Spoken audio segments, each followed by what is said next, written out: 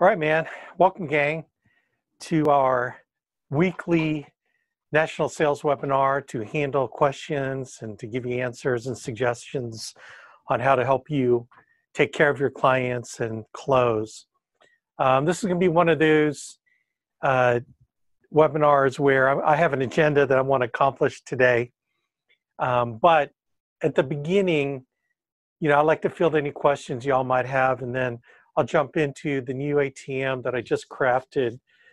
Kind of with the way things are at the Alliance right now, with them integrating integrity marketing into their infrastructure and so on, and then Robbie Kraft taking over the ARC. There really isn't anyone that's like the sales manager who handles all the sales stuff. So I took it upon myself to revise the ATM. I mean, I had a strong hand in creating it with several other managers, but since COVID-19 and the way things have changed, I took it upon myself to make changes and update it because it just needs updating and modeling a lot of things that other people are doing that are just killing it and selling. Like a Brand Swindell and other people that incorporated those things inside the ATM to make it more foolproof, where there's not a lot of teaching you all the things that's not written on the page, but really helping you with writing stuff on the page on the ATM so that you can kind of follow it along, and then you can, spice it up according to your personality and style and so on. So, so that really is what I did. And I took a long time to put it together. And then all this will flow into our sales scripts for the telesale. So the other thing that I really wanted to do with this is make it compatible with selling over the phone. So it's not a big leap. Right now, there's a big leap between what we're doing on the phone and what we're doing in the home with regard to the ATM. So I wanted to kind of meld it together so you really can incorporate this ATM PowerPoint, even if you're doing it over the phone. Plus, it's Zoom friendly. It's internet presentation friendly. And I'm kind of leaning towards maybe new people trying to get a web presentation as opposed to just purely on the phone, because I think purely on the phone, you lose the ability for the client to see you and you to see the client. And again, it's only, maybe there'll only be a percentage of your clients that will be able to get on a Zoom or get on the other method, which is whereby.com. What's nice about whereby.com is they don't have to download anything. They just go to a website. And then the website, you give them a code, and then boom, they're on your desktop. So there's nothing to download. So sometimes that might be an easier way for maybe a senior to get on. Sometimes seniors are already clued into Zoom because their grandkids and stuff have taught them how to get on a Zoom call. So Zoom is, kind of the standard right now. So maybe we recommend our new people to try to lean towards doing more Zoom calls. They got to, they'll have a larger margin for error because it's not totally based purely on the phone. Maybe create a little bit more bond and rapport with the client because the client can see you. They can check out your credentials visually. I mean, there's a lot of things. So it might increase our closing rates for the new people that are just trying telesales out for the first time. So that's another reason why I wanted to, get this presentation done. So, all right, well, let's go ahead and jump in. I've got 12 after. Okay, the new ATM, again, all based on Sandler 7-step sales submarine. And this book here is the best book on following the process. And I've been teaching this process to my team for 20 years, 21 years. And if you look at Leventovich and all those top people, we've taught this forever, that they just incorporate in all the things that you do. But it's all based on the Sandler sales system. In fact, Brent Swindell, if you go through his thing, he does all those elements. It's really cool, but he does them all. So really, it's a great way to duplicate what top people are doing. And this book really rocks, and I'll talk about this a little bit more. But let's cover kind of an overview of the system of the sales submarine. And then we're going to go over how the ATM now, the new 7.0 version, it's just so funny, man. Okay, so it's a submarine, okay? It is we call this submarine because it's a process-oriented system. It's not one of those, Hoover vacuum cleaner or Cutco cutlery memorized 3-hour presentations, okay? It is a process, and if you understand the process, then the words that come out of you to accomplish the process will be your words, will be natural, be just laid back, just be, real, like natural, like you're having a conversation with someone. And it's all based on asking questions, okay? So,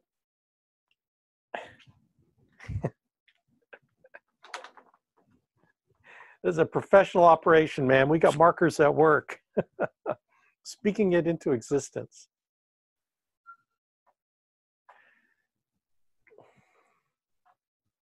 That was kind of like a German U-boat almost. Okay, we got to have the periscope. So it is a process, and the process starts with bond and rapport. Okay, then it goes into upfront contract. And I'm using all the Sandler words, man.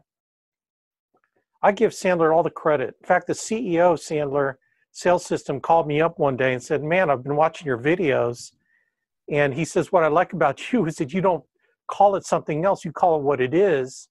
And I told him, dude, you know how many books I've sold you? And he goes, well, it's intellectual property. And I'll check with our lawyers. But like, if you're using everything and you're giving us proper credit, well then, man, keep rocking, dude. Well, he didn't say that. That's my words. He said, keep going. It was such a compliment, because I'm a President's Club member. I paid 10 grand years ago, 24, 25 years ago. So I'm a lifetime member of Sandler. And then, man, I'm selling their books because all that stuff works, especially for this. So you got the upfront contract, okay. Then you got the pain finding, all right. Okay, then from pain finding, we establish budget, okay. We lock down the decision process, okay. Then we do the fulfillment of the contract, which is you commit to this and I'll commit to showing you options. So this is where we show the pricing, we lock down the EAP, get the signature done, and then we go into post-sell.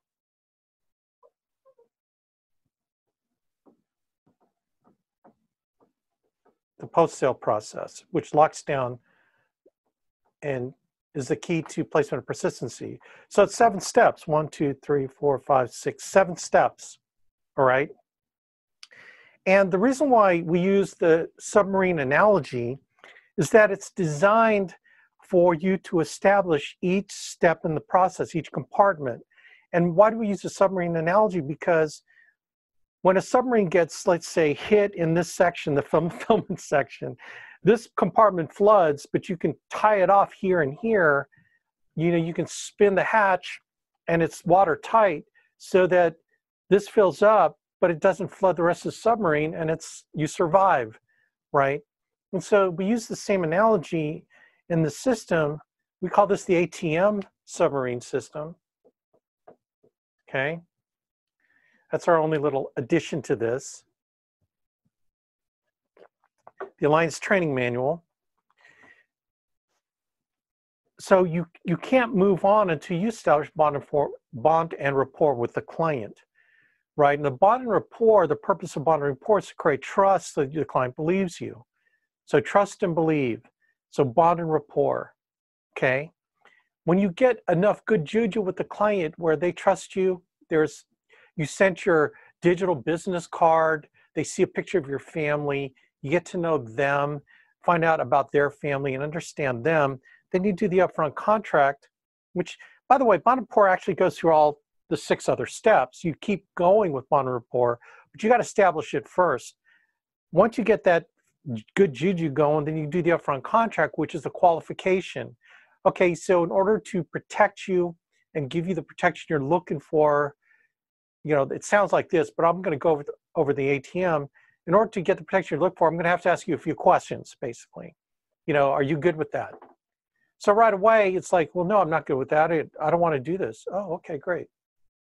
Well, you don't have to. I mean, it's okay to say no. And this is where you give them you empower them to say no. That's the most important thing about the upfront contract is they know they can say no, that they're in control. But when you ask them questions and you take control over, okay, and that's the beautiful thing about the Sandler system is it makes you not sound like every other salesperson out there. Because the problem with every other salesperson out there is they use the Tom Hopkins, the Ben Franklin close, or the Tom Hopkins close, or this close. And clients are smart enough to recognize, oh, so you're making me do a T table where you're going to have me put all the advantages and disadvantages, aren't you? That's the Ben Franklin close. You're going to use the Ben Franklin close on me, aren't you? These clients aren't stupid, man. And so the beauty of the Sandler system, it makes you an anti-salesperson. Like, you don't become a salesperson because you're doing things that they don't do. And see, here's your problem. The problem is, if you don't follow the ATM submarine system, then the alternative is the client sales system, right? What's the client sales system? They're going to make you feel like you belong there. They're going to make you feel like family. They're going to have you sit down, get your water, be so nice to you. Then they're going to tell you that they really need it. Yeah, we really need this, Alex, man. And in your mind, you're thinking, oh, done deal, this is done. When in fact, they're just sucking up to you, man. And they're going to say, well, why don't we go ahead and, we really want this. So what's it going to cost us? So you immediately jump to showing them your prices, right? Because you think it's done. And then once they see your prices, they go, that's great. In fact, Alex, you're one of the best salespeople we've ever seen in our lives. In fact, can you give us business cards like this face-to-face? Because we're going to pass it out to all our congregation members at church. We love you. You're great. You're one of the best. But, me and my wife, we're going to think about it. We're praying, and the Lord told us that we got to think about it. You're thinking, oh my gosh, how do I combat the Lord? Well, why don't you tell them this, I've done this, I've used this, and I've turned people around with, they go, gosh, Joe and Mary, that's really interesting. I was praying before I came over here, and the Lord said, take care of this couple, Alex, because they need to protect their family. So I don't know. That's what I was told. That's why I'm here. Try that one, man. That one works. Trust me, that one works. Anyway, they tell you, well, we want to think about it. And you're like going, what happened? I thought you really wanted it. You're like in your mind going, oh my gosh. Right? That's the client sales system. So if you don't use yours, if you don't use ours, then you default to the client's think about it system. And this is why your closing rate sucks. Right? If you are brand new with us, you should get, using the system, a 55% close rate on your presentations. And then once you start getting good at this, which means how do you get good at it? Learning how to ask questions and the right questions and using the proper, we call reverses. You start mastering the negative reverse, man, your closing rates are going to shoot up to 70, 75% lickety split, okay? But if you're just starting with us, man, you should get 55%, okay? So going through this process, so bon rapport, the idea is to create trust so they believe you, right? How do you believe in someone you don't trust, okay? And then once you're done with the upfront contract, qualifying that they're going to continue on with you, then we are able to move on to pain finding their emotional pain, right? People that talk about this process logically don't end up buying anything because they're just logically minded. Okay, we want to get them into the emotion. Okay, what's beautiful about this book, right? This book, Asking Questions, The Sandler Way, Antonio Garrido, as he goes into, and you've heard Leventovich talk about this. This is what I taught Leventovich. You got to be the parent in the room, parent, adult, child. This is the transactional analysis that goes on. This is you. I know I'm stuffing about 3 hours of teaching in less than an hour. This is the client, okay? You got to be in the parent state, and you got to get the client in the child state. The child state is an emotional state, okay? Right? The parent in the room is the one that gives guidance and nurtures their children. The adult state is logical, okay? When you start asking questions and you start doing the upfront contract, your parent, pain finding your parent, you're trying to get the client in the child mode, which is an emotional mode. You want to get them reacting to the questions you're asking about how difficult it will be to pay the mortgage, Mary. How difficult would it be to pay the mortgage when you lose Joe's income when he dies? And you say, not if he dies, not when he passes away. Passes away is wimpy. You got to say when he dies, you're going to lose his $95,000 a year income, aren't you? Yeah. Question. So tell me, when is the mortgage due? Question. First of the month. Oh, wow. So I'm sure you're going to be able to probably cover the mortgage with your savings, right? For what, 6 months a year? That's actually a negative reverse. No. How many months? I don't know. 3 to 6 months? How much is your mortgage? So you see, all of a sudden it like becomes real to them, and all of a sudden you start driving them to be emotional about what the problem is. More importantly, Joe gets to hear how his wife and children are going to struggle. You know, on the final expense, it's like, so Joe, tell me, you need this protection. What drove you to fill out this form? What drove you to answer to fill out that Facebook request? Well, we just wanted to see how much it cost. Again, logical, right? They're in adult mode.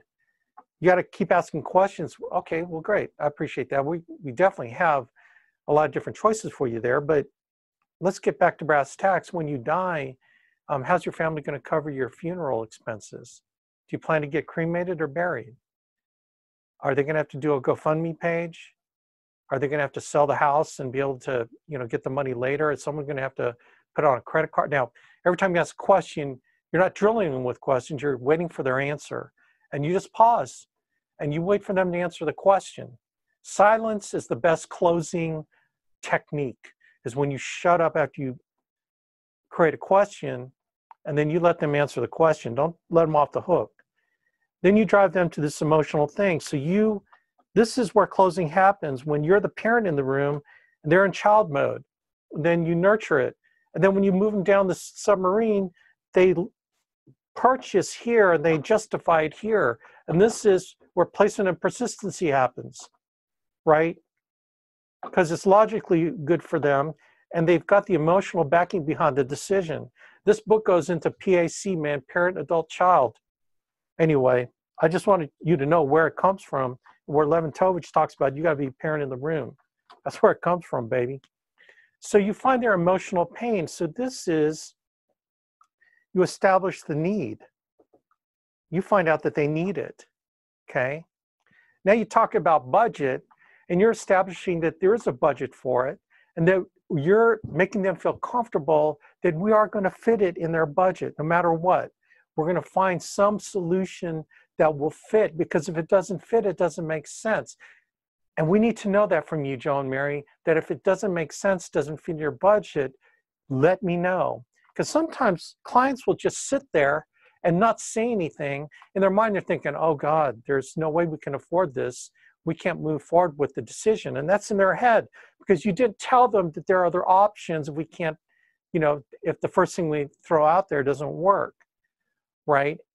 By empowering them to tell us that there's a problem, gives them control, right? And gives you another place to go with them, and it doesn't get shut down. Because you ever like show rates and then all of a sudden they shut down? Well, the reason why they do that is because they think, oh my gosh, we can't afford this. Let's just stop this process, right? Because that's another emotional response. They're in child mode. That's another child emotional response. You got to appeal to the adult in them saying that there are other options. So they really think, oh, well, there are other options. You know, this isn't the last word. So the budget helps them understand that. The decision is you would get rid of the think about it, where you tell them, okay, this is what happens next. And you tell them that all we're going to do is I'm going to ask you some questions about health, and we're going to find a program, the right program for you. I'm going to lay out 3 options. You're going to pick one, and then we're going to apply for it. Okay. And when we apply for it, it'll go to the insurance company, and they're going to think about you. They're going to determine whether or not you get this coverage, right? So honestly, Joe and Mary, today, whatever the appointment is not a think about it day to day or night to night. There's no thinking about it, Joe and Mary, because there's nothing to think about, because we don't even know if you qualify, okay? We just let the insurance company let us know that. So all we're going to do today is just decide what is comfortable in your budget, and then we're going to see if you qualify for it. So there's nothing to think about. The time to think about it is once we know you're approved, it comes back to you. Your policy would get mailed to you, you know, within 7 to 10 days after they approve it, which could take a week. And then once you have it, you can review it, and I will call you and I'll review it with you to make sure it's got everything that you're looking for. At that point, you can think about it, and you can think about raising the coverage, decreasing the coverage. You know, you're going to have all this time to figure that out. So is that reasonable to you? Does that sound good? Does that work for you? Boom, you got rid of the think about it, because you told them they can't think about it. So you can't blame a client for doing something you told them they couldn't do, right? You just told them they can't think about it. And that's how you get rid of the think about it stall. Know what I'm saying? So once you get a commitment that they understand that we're going to fit in their budget, and the decision process, where you nail down the decision process, this is how you know they want it, right? So what you've done in this submarine process, if you created trust and belief, they'll believe you, they trust you. You find out through the upfront contract campaign that they actually really need it, right? And then the budget and decision process will establish that they want it, okay? And guess what? Now we do the rates. We tell them what they need for their application, because this is important. We got to know if we got to do a Transamerica, because they have the Social Security Direct Express card, right? There's limitations with, depending on, like if they don't have an email address, then we got to go with a voice signature process. And if their health isn't good enough for CFG, which is voice signature, then we got to go to Great Western or AIG, which is, you know, doesn't require an email, right? But the fulfillments, we show them the prices. They pick a price, and then we apply for it, either electronic application, or if you're with the client face-to-face, a paper app, or an e-app face-to-face. This is where you nail down, can they afford it? Okay, so these are the 5 elements of a righteous sale: trust, believe, need it, want it, and afford it. And if you ever go back to all the sales situations where you didn't close, and I'm talking the 75% that you should close, because clearly 25% do not deserve your time. They don't deserve your time as a servant to help them, as a salesperson. They don't deserve to be clients, okay? I'm talking about the 75%, like I said, 55 to 75%. So some of y'all are missing the 20% that deserve to be clients. And the reason why is you didn't do this well enough to get trust, believe, they need it, they want it, and they afford it. That should have been here, right? Now the 25%, they may need it, but they don't want it, okay? I mean, how many people have all the insurance they need? Sometimes you get the people that are fully covered and it's like nothing you can do to help them because they've got plenty of insurance. So you're going to have people here. You're going to get a lot more people here. They just don't want it. They don't like you, which is here. They don't like you. They think you're trying to scam them. There's no trust. Okay. Anyway. And then the post-sale, really, if you want to do a fifth one, this has to do with placement persistency. They're going to keep it. They're going to keep it. So the post-sale is all about them keeping the policy for the long haul so you can get the renewals. So do you see how simple the process is? Now, each one of these compartments, we're not talking about, 30 minutes here, another 30 minutes here, another hour here, another 2 hours in these two. And now, man, we're talking about, this is probably one of the most, maybe this is 5 to 10 minutes. This is probably 30 seconds. Pain, you should spend time here. This could be 5 to 10 minutes. Budget is a minute. Decision is a minute. Fulfillment, this is where it takes all the time because with the electronic applications, the fulfillment side, that could take 45 minutes, man, 30, 45 minutes, long time to just deal with the electronic application, right? Then post-sale is another couple minutes. So you're looking at a very efficient process if you do it properly, okay? Now, I was going to say, so when you're calling a client on the phone to book the appointment, they say, well, how long is it going to take? Well, it takes about 15, 20 minutes, okay? When you're saying it takes 15, 20 minutes, this is where your presentation takes about 15 to 20. Everything else takes longer, okay? So it could be another hour. This could be another hour here, okay? It could be an hour and a half, but 15, 20 minutes, you're not lying. They're the ones that decide that it goes longer because now we got to do the e-app, right?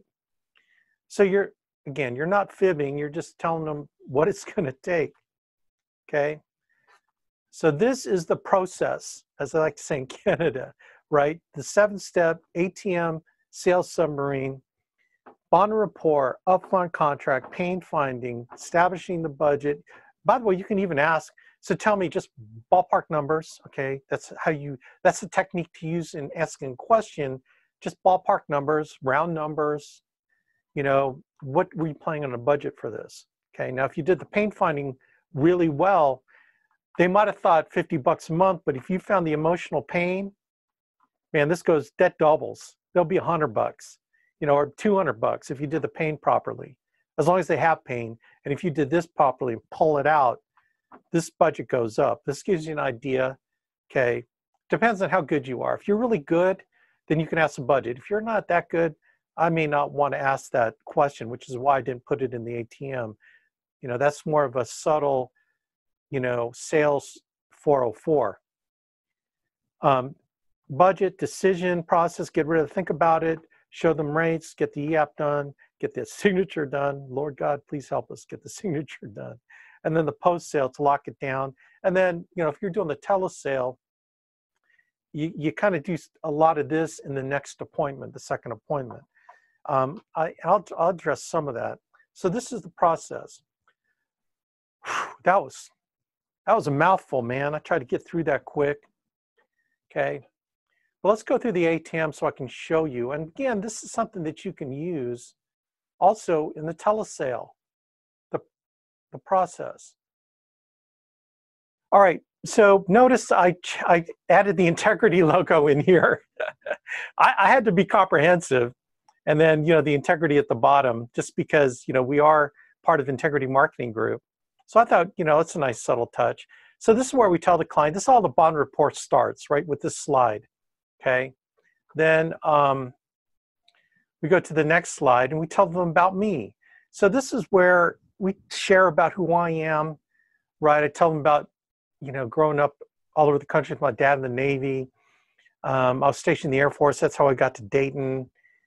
Met my wife doing theater. We have 5 wonderful kids, 3 girls and 2 boys. By the way, tell me about how you guys ended up in Dayton. Did you guys grow up out around here? So all this about me is to find out about them. It just gives you a launching point to relate to them and find out about them and their kids and finding about what their kids are into. You know, prior to protecting families, I was in the Air Force and a defense contractor. I served my country in the Air Force. And this is where you get, oh yeah, really, I was in service too. Oh, what service were you in? So we get into, you know, finding out about that. Or they'll say, my son's in the Air Force. Oh, really? Well, that's cool. What's he do? Right?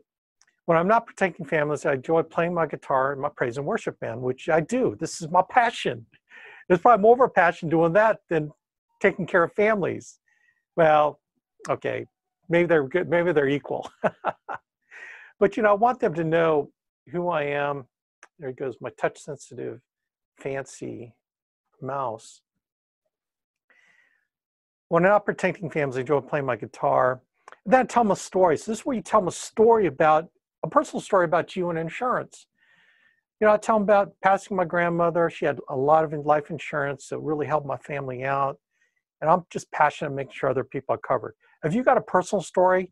Like if you had a spouse that passed away and they had no life insurance, talk about how difficult that was for you. Okay, and this is where you ask them, have you ever had a loved one that died without any final expense insurance and you had to cover the funeral? Have you ever had a situation like that?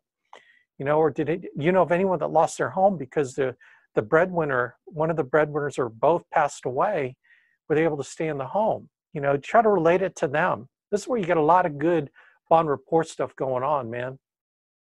And then I show them pictures. Pictures sell, man. Pictures, because people love to see who you are. And this is like part of my business card, my digital business card. They see a picture of my family. Okay, and I've actually texted out a couple of them today, and already, because I'm running a couple of appointments tomorrow.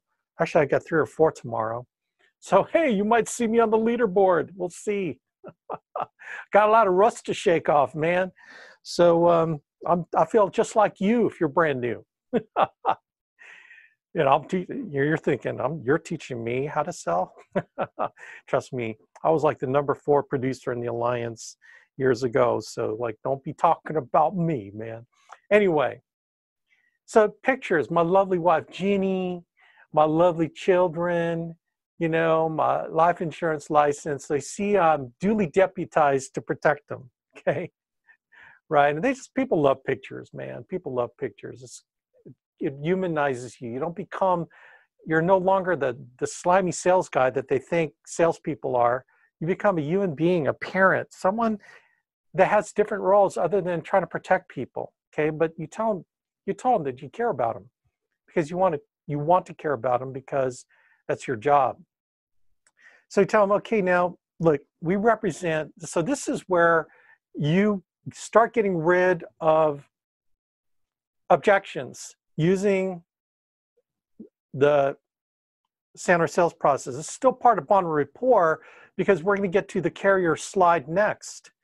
Okay, but you're getting rid of objections here. So this is still bond rapport. This is creating credibility. Now you created trust. You want them to believe you. We want them to believe about our credibility to protect them.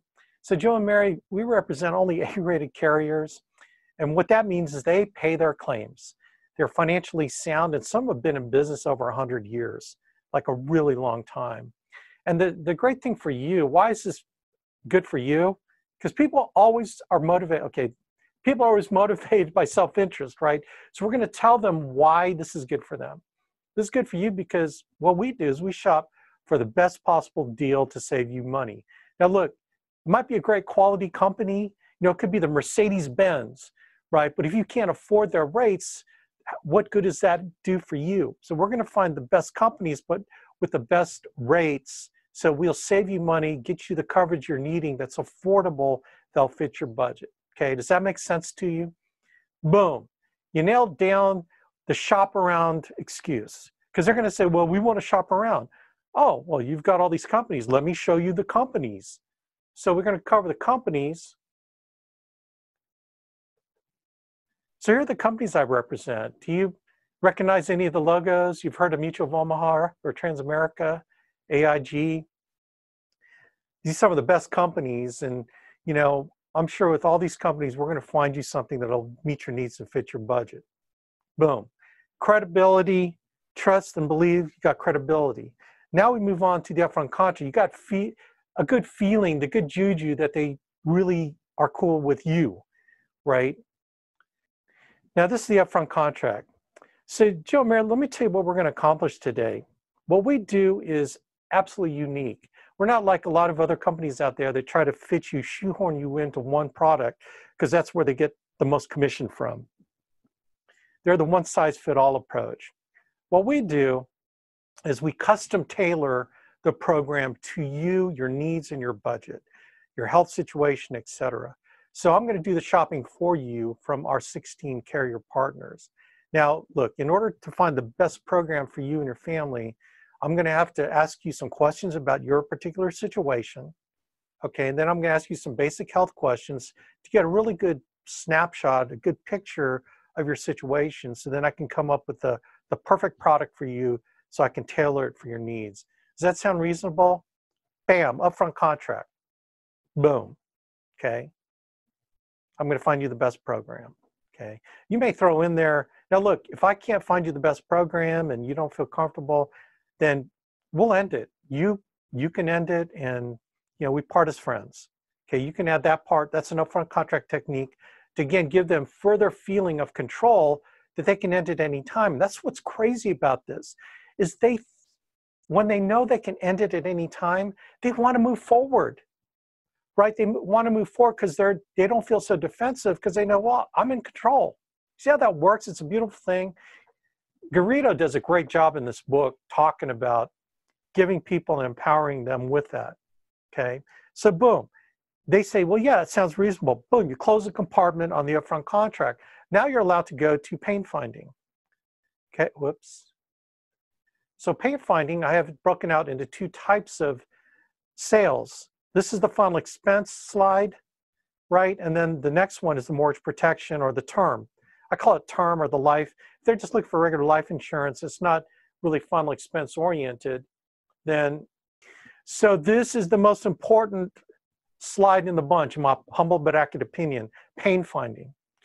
So Joe and Mary, let me ask you a question. What were you thinking about when you contacted us through this form, or through the online form? I don't call it Facebook, I call it the online form. Or when you talk to a telemarketer, or however they contacted us. This is where you get to say exactly how they did it, okay? Take me back. So this is a good technique. Take me back to when you filled this out. What was on your mind? So that's another way to say that. Take me back to when you first filled this out. Who are the loved ones you're trying to protect? And this is so important. Well, my wife and children, I want to make sure that they're going to be okay. Oh, okay, and your wife's name's Mary, right? So tell me your children's names. Sammy, Martha, and Bridget. Oh, those are cool names, Sammy, Martha, and Bridget. How old are they? Sammy's 12, Martha's 6, and Bridget's 2. Wow, that's a nice spread there. Oh yeah, it's crazy. Yeah, I've got 5. So I've been where you're at. You got 5? Man, I can't believe how busy we are with 3. Trust me, if you decide to have 2, 3, 12 more kids after 3, you're about the busiest you are right now. Trust me. Oh, we're not going to let that happen to us. Or he'll say, oh, I got that fixed. I mean, seriously, when you start bantering with a client like that, oh my gosh, bond and rapport, you got bond and rapport, okay? So final expense. Now, were you wanting to be buried or cremated? Okay. Let me ask you, have you ever had anyone close to you that had to go through a burial or cremation? Do you know how much that costs to do that? Let me ask you, if something happened to you last Tuesday, who would be making the arrangements today? Would it be Mary? Would it be your kids? Okay, you can kind of season as required. Use whatever questions get you down what we call the pain funnel to move them from logical to emotional, right? Well, if you don't take this program, what would your family do? How are they going to bury you? Are they going to have to do a GoFundMe page? Like, I'm telling you what, man, you are like amping it up, right? And you wait for them to answer the question, right? You wait for them to answer the question. You're not barraging them. You're just doing it. And plus, you're doing it with the nurturing parent voice, the very calm and nurturing voice. I call it the DJ voice, Right. So take me back, Joe, when you filled this form out, what was on your mind? You see how that, you're not like, see, because when you're like bold and talking, like kind of like how I'm talking now, that dominates, your vocal quality dominates. You don't want dominate voice. You want slow DJ voice. You want to sound laid back, and you're giving them the power to be in control. When you start using the bold voice, then you start acting authoritarian. You don't want to do that, man. You want to be low and slow DJ voice. Get this, where the pain is emotional. Do you know anyone that had to do a GoFundMe page? Had anyone in your family have to raise money for a burial? Oh man, you'll hear the stories. You want them to start telling you stories. Oh my gosh, my aunt died, and like we all had to come up with money. And when I got the email, it's like, golly, man, why did she take care of this with her life insurance? Oh man, it sounds like life insurance is important to you. Oh man, absolutely. I don't want anyone to have to do that for me. I'm going to take care of my family, man. I mean, that's where you want to get them, where they're like, okay, that's when you've really done it good. All right. Okay, so this is the pain-finding questions for life insurance. Read mortgage protection. Or if they're looking, you're on another, someone who just wants life insurance, you start going through. So take me back when you filled this form out or when you filled this out online. What were you thinking about? Who are the loved ones you're trying to protect? When your family loses your income when you die, what will happen to them? So this is where you start drilling down, man. Mortgage protection is a lot of fun to do this. I mean, not a lot of fun, but, well, I mean, I kind of covered it before. The pain-finding questions that make them feel like, oh my gosh, I got to take care of this. And you end it with, well, Joe, how does that make you feel that Mary is going to have to go through all that stuff? Oh man, I don't want them to do that. See, again, getting them into child mode, getting them into emotional mode rocks. So you get the pain where it's just really, you got that good emotion and that good juju going on with the trust, and you really established they really need it. So now you move on to the budget, okay? So actually, this isn't the budget step. This continues the pain finding because you need to know their situation. Because remember, you told me you're going to ask them questions. So you got the pain. Now you got to figure out what they can afford and what their situation is, so you know what to cover with them. So this is sort of the financial green sheet. Again, this is under the category of asking them questions. I'm going to have to ask you, a question about your situation. So this is part of the situation. So the first one is the emotional situation. Now let's talk about the financial situation. Do you have insurance at work that your company controls? You get this out on the open, man. This is one of those excuses that you like blow up, man. You set a mind and blow it up front. You handle the excuse up front. Well, I have insurance at work. Let's, call out the elephant in the room and call it out from Jump Street, man. So, Joe Mary, do you have insurance at work that your company controls? Now, if you're dealing with a retired person, you can bypass this one, okay? You're just finding out other situations, their financial situation that can help them with this need, because you want to know you want to get it all out on the table, in other words. And this is that financial green sheet that we talk about. So do you have any insurance at work that your company controls? Now, what do I say company controls? Because I want to nip that in the bud, man. Well, yeah, they cover five years of my salary. Oh, well, that's awesome, man. Most of our clients have work insurance. Now, notice what I just said. Most of our clients have work insurance. So what did I imply in that statement? Number one, I have clients that have work insurance. So other people that are in your same situation that have work insurance also get a program like this that they control. That's why these subtle mind things I plant gives you an opportunity to thwart this objection. Do you have insurance at work that your company controls? Well, yeah, we got 5 times percent. Oh man, great. Most of our clients have work insurance, and work insurance is great because they subsidize a big chunk of the premiums. And I think everyone should have work insurance. But you know that if you get laid off, you get sick and can no longer work at your company, the company controls it, so that goes away, right? So let me ask you a more relevant question. Do you have any life insurance that you control to help your family? So you notice what I did? I just totally dismissed, I've taken the work insurance excuse away. Do you see how that works? You call it for what it is, and then what you've done mentally is you've reframed their thought process by pulling it out of the frame of reference of what they're trying to accomplish, and you're removing it, okay? That's how you get rid of that company insurance excuse. So do you have any insurance that you control?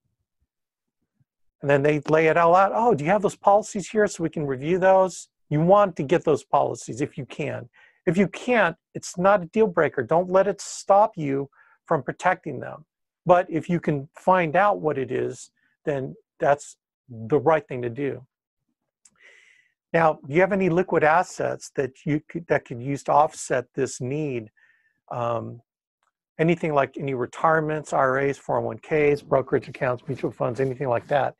What are you looking for here? Again, you're planting seeds, man, for the future sales. And by finding this out in the context of what other things that they could use to offset this, you find out if they have retirement, pensions, IRAs, 403bs, 401ks, any brokerage accounts, things that could potentially be an annuity opportunity for you, okay? But again, it rounds up. This is a green sheet, okay? The green sheet is a sheet that we fill out, and this helps you fill that out in a very laid-back way without feeling like you're getting into their stuff, right? And you're using it under guise of helping with the insurance need, okay? Now, do you own or rent this home, okay? Now, do you have any debt that might be, that they may be responsible for when you die, like credit cards, car loans, anything like that? Again, you're planting the seed for the debt elimination product. So all these are seed planting things that you can annotate. I've got other ones in here, baby, that will lay seeds down that can grow into another opportunity to serve your client. That's why I crafted this, because none of this is in the other one, okay? But they're here now, so you can go back like a Megan would, all right? Okay. Pre-qualification questions. Again, this will help you know where to go. So let me, again, under the guise of asking them questions about their situation. So now, are you a U.S. citizen or a permanent resident? Why do I ask a permanent resident, tax ID person? Because CFG will cover people that are permanent residents. A lot of our carriers will not, but we still can take care of them, all right? So that's why we ask a permanent resident question. Do you have access to an iPhone, smartphone, or computer? Okay, because we're going to be sending you some signature documents for the electronic application. Okay, again, I'm thinking telesales, but even when you're with the client, you want to make sure they can access that so they can sign it right there and then when you're with them so that you can move on with the application, which are all the iPipeline applications required to do a HIPAA signature first before you can move on in the application. So you want to know what their situation is. If they don't have a computer, they got a flip phone, then you know that your choices now with the particular products are limited, okay, like to the voice signature products, okay? Now, will you be paying for this, or will your beneficiary or a third party be paying for this? Why is this important? Because Forrester's Plan Right e-app won't allow you to have a third party paying for it. The insured, the payer, and the owner have to be the same person. So immediately, you know, I can't do Forrester's e-app for final expense. Okay, so now CFG, right? Now, do you have a checking or savings account, or do you only use Social Security Direct Express MasterCard?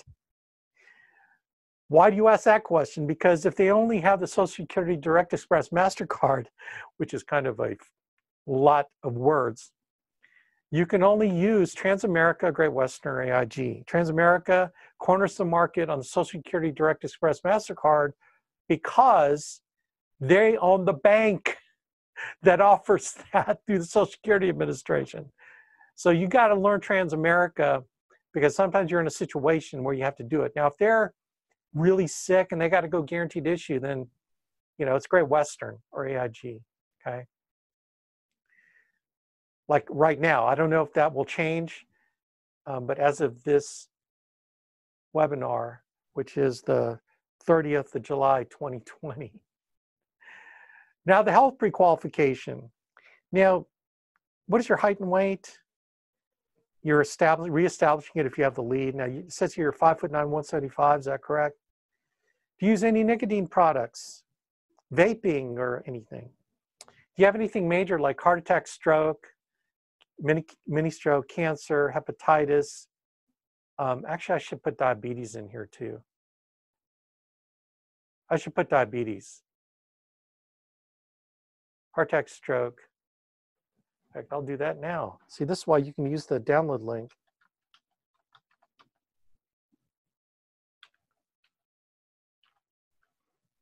Stroke, I should put mini stroke. Anyway, I'll fix it, but I just have to do, I'm so anal. Okay, and then here's the seed planting question.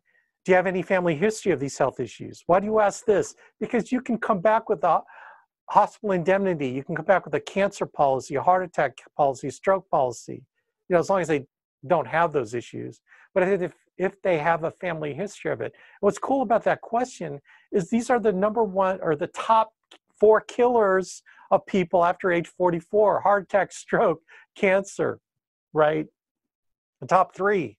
And diabetes, it creates all kinds of other problems. Plant the seed for the next sale, which is, you know, the critical illness or cancer or heart attack, stroke policies from our carriers and hospital indemnity. Well, the hospital indemnity one's later, okay, it's in 2 questions. But what medications have you been prescribed for in the past 10 years? And this is where you kind of get an idea of what you're going to be able to do for them, right, when it comes to medications, because medications leads to ailments. So you always ask, why are they taking that medication? So you get a good feel for what ailments you're dealing with, and then that leads you, using the underwriting guides, on what product to use. Any overnight stays in the hospital or surgeries for either of you? How long did you stay in the hospital? This plants the seed for the hospital indemnity. Another good one is, have you guys got the COVID? Have you been exposed, or did you already get it? Okay, that puts a little bit of, oh my gosh, you know, a little bit of a trepidation about getting it. Any overnight stays. This plants a seed for the hospital indemnity. See how kind of everything now is embedded in a simple ATM presentation so that you can go back for these other products once you take care of your client. It's pretty cool, huh? Now we get to the budget. So all that was pain leading up to the budget step.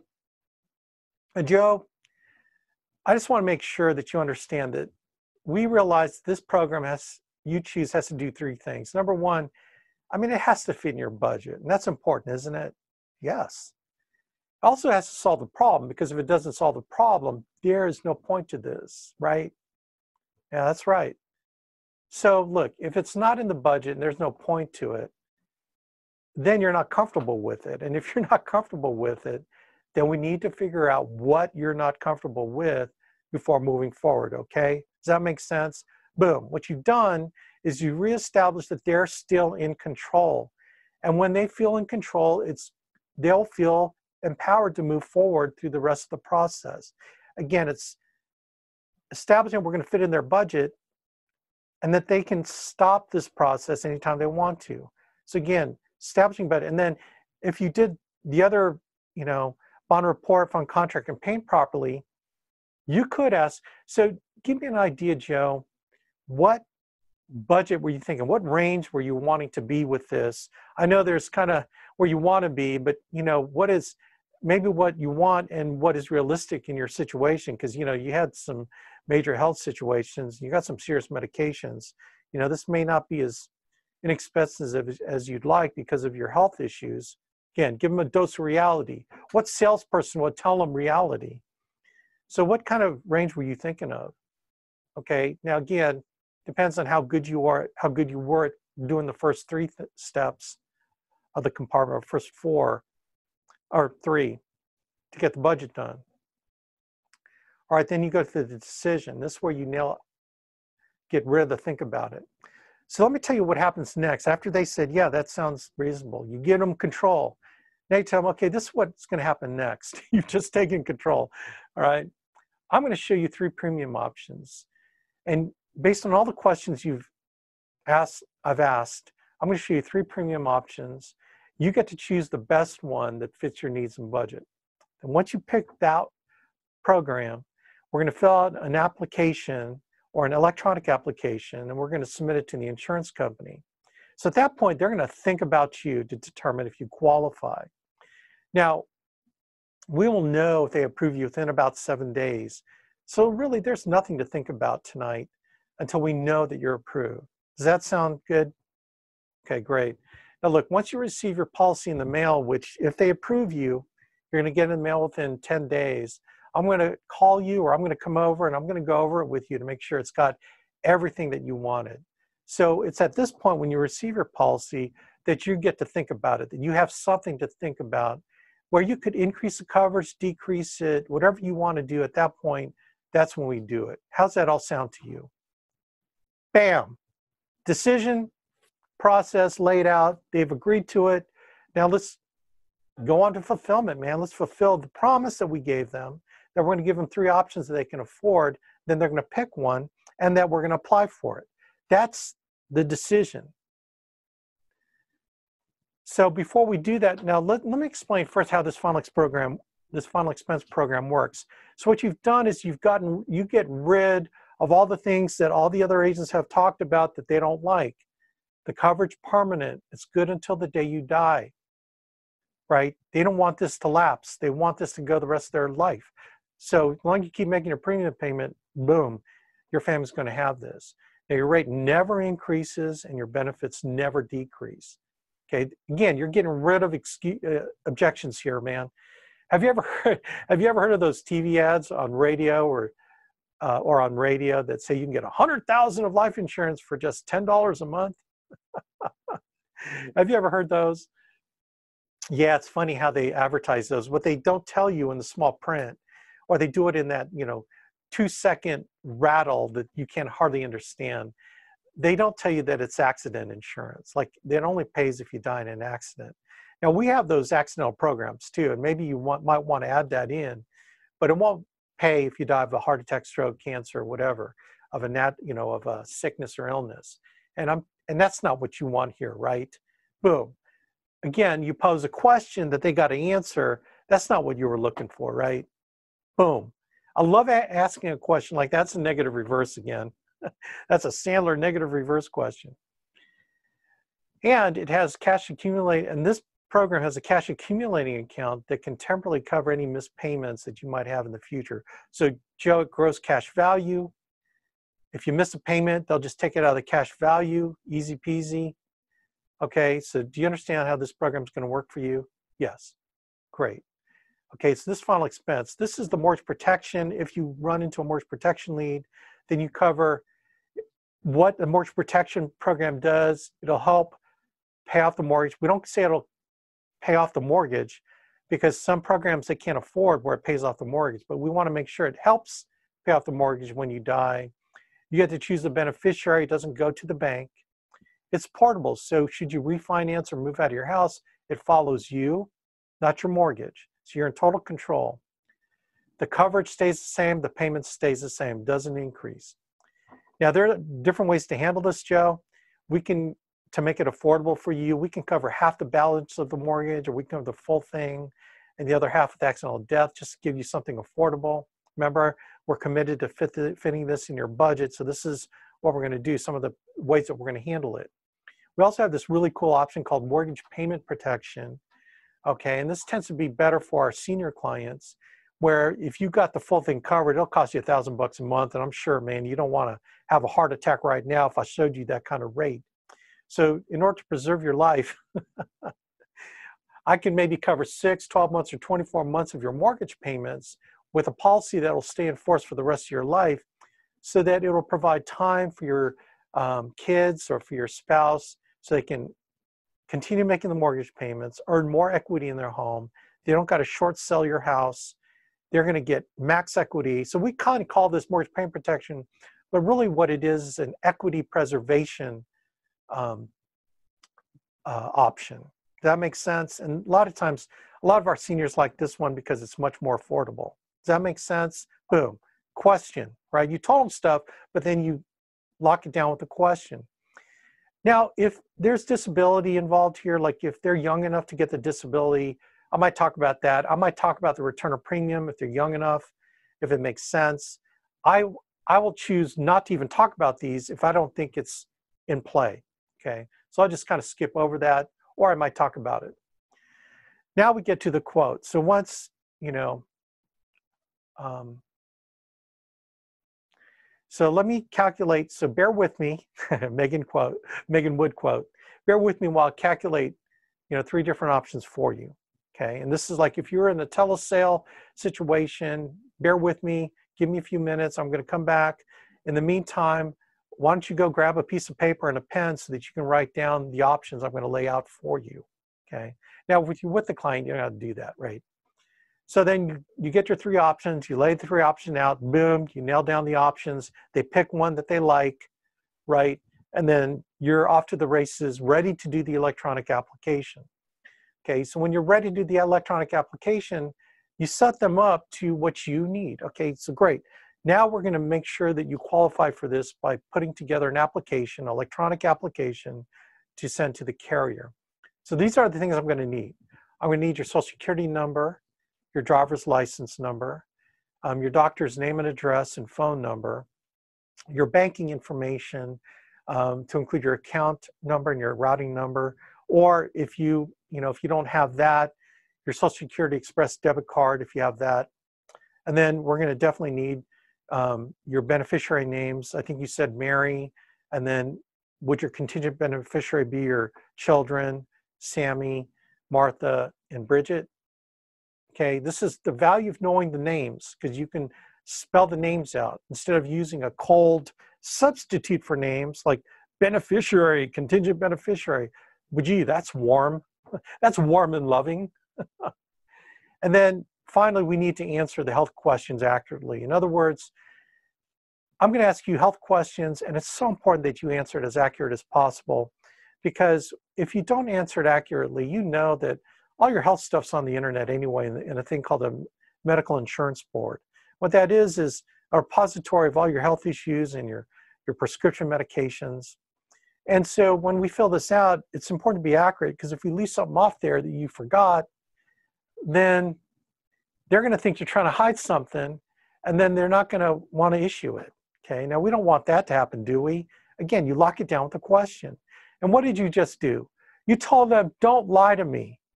I know you've lied to the last 3 agents, and you think I'm going to be your 4th agent that you're going to lie to suddenly figure out that I found a carrier that'll cover you. Okay, that's in your head, right? You're not saying that. But what you're saying by what I just, how you pose that is be accurate. Tell the truth so that we can get you covered. Okay, and this is where you're not going to get surprised by someone who tries to lie to you. Trust me, you have just a few people that lie to you where you get it declined. It's going to drive you nuts, right? Okay, I'm checking my text. Okay, then you're filling out the application. Now after the application, the signatures are done. Okay, let me tell you what happens from this point on, Joe. Congratulations, you are covered right now. So God forbid something happens to you next hour, tomorrow, the next day, your family's taken care of. So we're gonna, now you can only say this, gang, if in fact they fulfilled all the requirements to get the temporary coverage or contingent coverage, whichever the case may be. Excuse me. So congratulations, you're not covered during this underwriting period. Now this may take a few days to get, maybe 7 days to approve you. But here's the thing, when they receive your application, now this depends on how you set up with the client. I recommend this, that you have it draft immediately, okay? So this is where you let the client know, look, when they receive this, they're gonna draft your account right away, okay? So that we know that it's done, okay? So that, $125.37, you see that debited out of your account, it's because that's what happened. So you're letting them know what's gonna happen, okay? But it's refundable. So if they should decline you, which we hope they don't, but say they decline you, they're gonna refund that money. But at least it puts the coverage in place right now, okay? So you're warning them what's gonna happen, right? They're not gonna get surprised and get mad at you, okay? Now, if they, for some reason, you had to put it out in the future, then you tell them, now they're gonna draft your account on August 15th, the way that you wanted. Okay, so I just want you to prepare you. Should they approve you, then that's when they'll cover it. Now, here's the thing with that. Once they approve you, then the conditional coverage ends, and that period of time between when you're approved, which could be this week, to when you make your first payment, should something happen to you within that time, you're not covered, and they're not obligated to pay the policy. So that was the only thing. When you wanted it out in the future, that's the only thing. Now, understand that's how you wanted it, but I just want you to know so there are no surprises. That makes sense? This is where you know, in the spirit of full disclosure, right, you tell them what's going to happen. They may say, well, if that's the case, well, why don't you go ahead and set it up where they draft it right away? And then we can change, Joe. That's a great idea. That's a great decision, because we can, once it's drafted, you can change the future draft date whenever you want. So you're totally in control. And then boom, you can open up the app, okay? You can open up the e-app, change it, close the e-app, and then get the signatures done again. So you can always go back and open it up, and, you know. Now, it's good to address this up front with them. The other thing too, just you don't do it because of this, but if they draft in the future, you're not going to get commission until they make their first draft. So if it's on August 15th, which is what, 2 weeks from now, and I think the most you can do is 30 days. When they draft it is when you get paid. Okay, that's when they pay your commissions. Not that you do that. If the client feels comfortable that that's what they want to do, then do it. I'm just telling you that that period of time, they're uncovered. So that's really more the reason why you want to let them know they're taking a risk, okay? You already told them the carrier will take about 7 days to approve you. If they should approve you, they're going to mail you the policy within 10 days, and then I'm going to come back and I'm going to go over the policy with you to make sure it's got everything that you're looking for, okay? At that point, you can raise it, lower the coverage, whatever you want to do to make changes to it. You don't tell them that they can decline coverage. You just tell them what they could do as far as keeping it. Okay, don't tell them, or you can cancel it. Don't put that seed in their head, man. Now, this is, again, managing their expectation. Now, if they should decline coverage, no worries. Okay, this is parent voice. No worries. I'm going to come back. I'm going to find another carrier that will take care of you. See how that sounds all warm and fuzzy, right?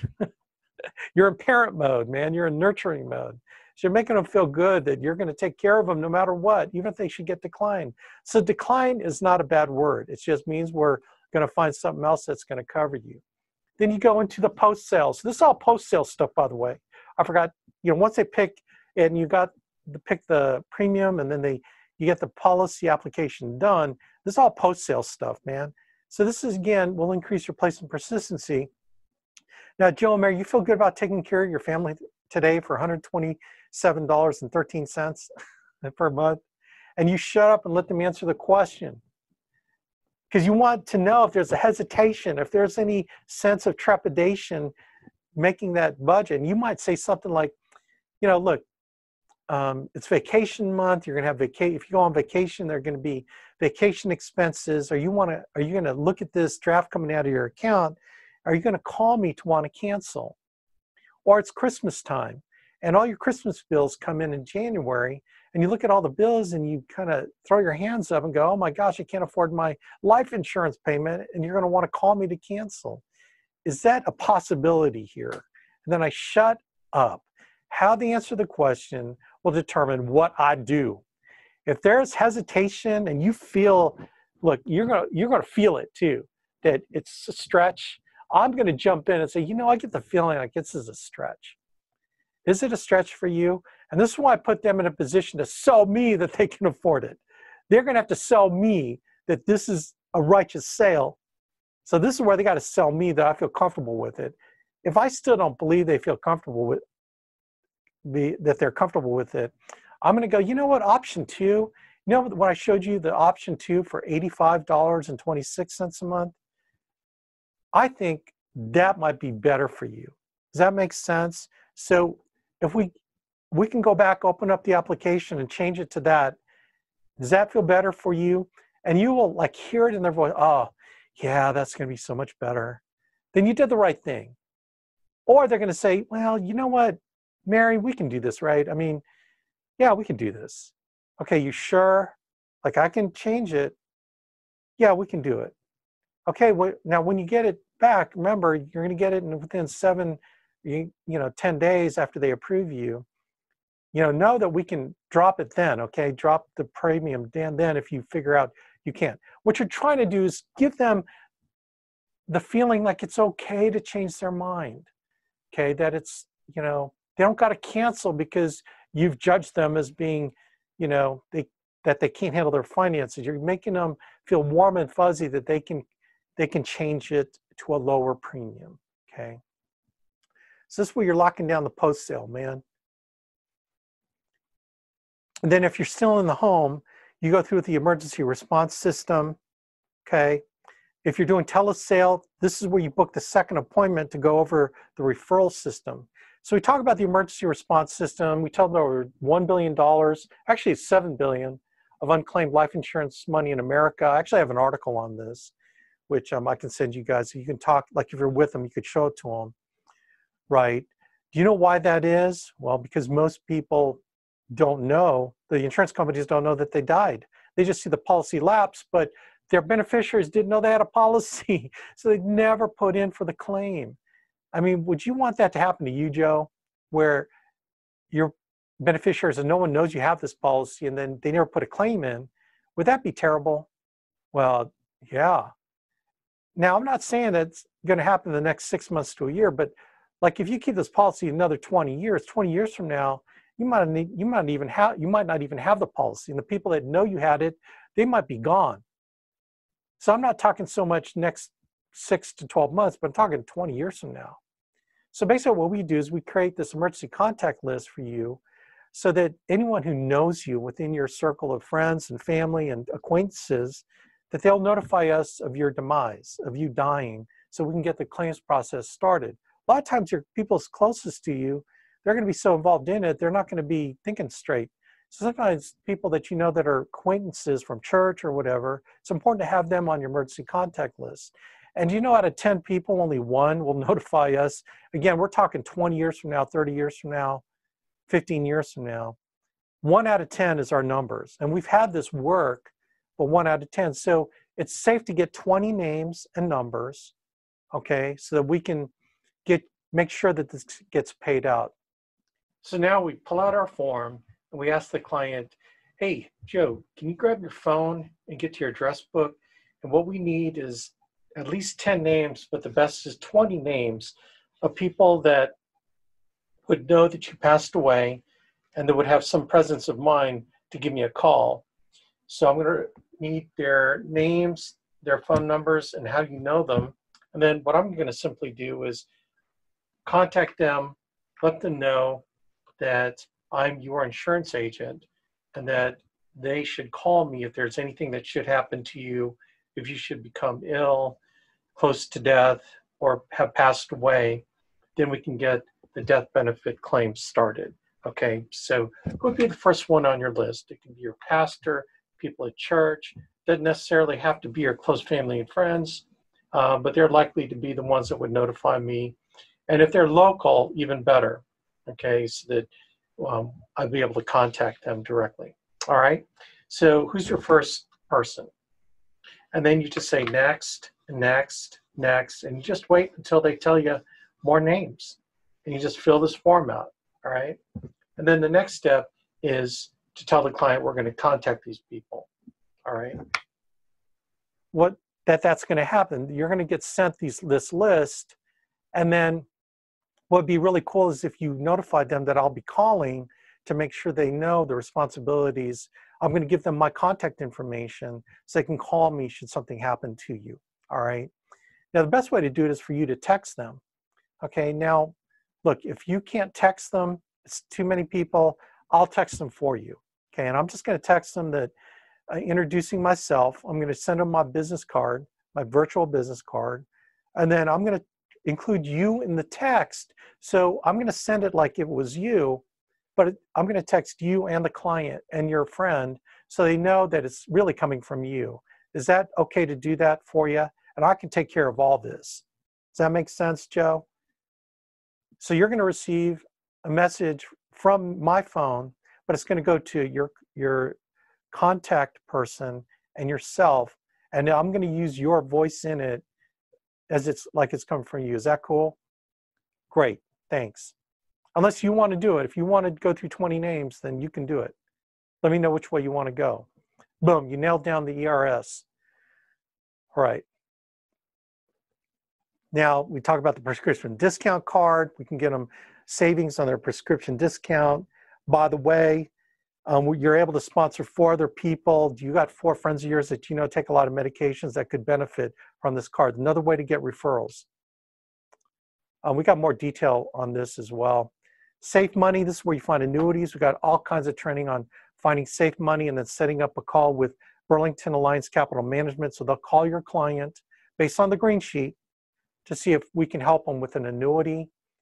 We throw this chart in there to show them the power of fixed index annuities. Final questions, it's a recruiting slide. Hey, by the way, do you know anyone that might be able to help us out? We're hiring right now. Do you know anyone that can, on a part-time basis, that can use another $500 a week doing for people what I've done for you? And they're going to say, well, how about my son who's in my basement eating Cheetos after he graduated from college last year, who doesn't have a job? And we can get them covered, man, right? And then, by the way, I don't know if you know that this exists, but we've got this cool health matching account. And then this where you talk about the health matching account. Oh, by the way, you have it for pets too. We got a pet HMA that you can put away money that gets matched into a debit account where you can grow this matching funds where you have double what you put in there that you can spend on your pet or on yourself. They're 2 separate cards, okay? So you can do it for your pet or you can do it for your family. I have one for my family, and this rocks. This is how it works. You can show them the chart on how much they put in and then how much they earn over 35 months. Boom, you're done. And remember, that second part from the ERS on you can do on the second appointment with the client on a telesale. But that's, that is our thing, dude. Dudettes. And this is really how you do it on a telesale too. You're really taking through the same process. There's no difference, right? You go from bond report all the way to post sale on the phone. Makes sense? Anyone got any questions? All right, man. Well, that is it. That was on my agenda. I hope I covered everything for you. You've got the links to download this, and rock on, man. God bless everybody. Let's get on leaderboard. Let's do this thing. I gave you the formula and the new version 7.0. Rock on, man. God bless everybody. Thanks.